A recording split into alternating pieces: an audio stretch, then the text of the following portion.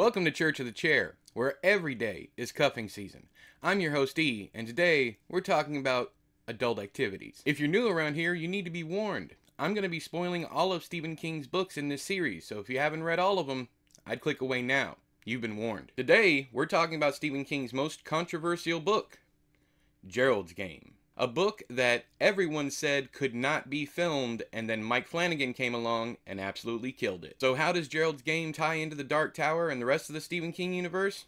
I have some theories. Let's get into it. But first, a word from this guy. So in this one, the tie-in that I have is a really far out there tie-in, but I'm going to go ahead.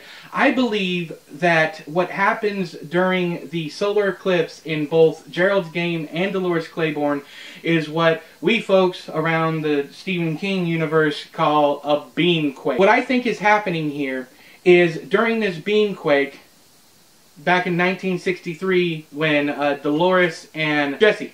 So Jesse, in this one, the lead character in this one, of course she gets handcuffed to a bed. But during that, she flashes back to a time during in 1963 when there was a solar eclipse.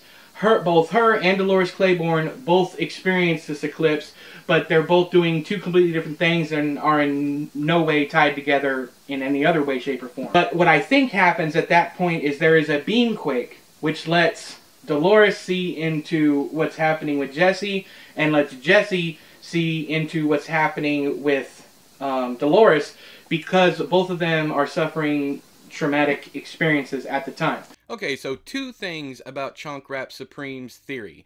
I still agree with it, but also I want to bring up something that I brought up in Carrie and that I brought up in the Dead Zone.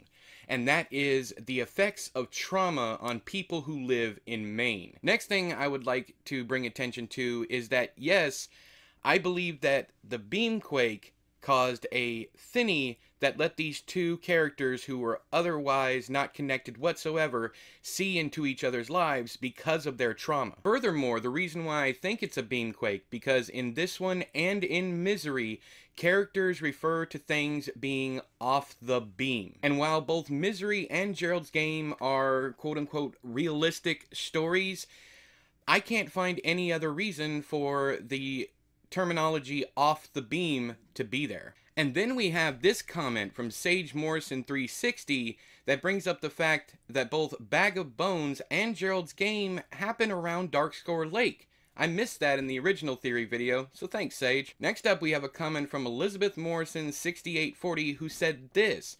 Now, while I don't recall Derry being in there, I do remember the Juniper Hill reference. And yes, Norris Ridgewick from The Dark Half is in Gerald's Game. Now, for this next part, those of you who've been around for a while when I was doing the original series know automatically that I did not tie in the movies, but for this one in particular, there were quite a few comments that mentioned that Gerald calls the dog that they come across when they get to the cabin, he calls him Cujo. So I wanted to put this in there because yes, in the movie, even though I don't normally do the movie references, in the film adaptation of Gerald's Game, Cujo is mentioned. Now, if you guys would like a series of connections between the Stephen King adaptations,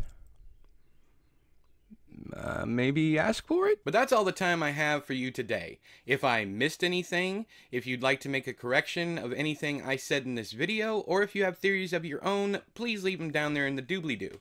But until next time, I ain't one to kink shame, baby, but all hail the chair.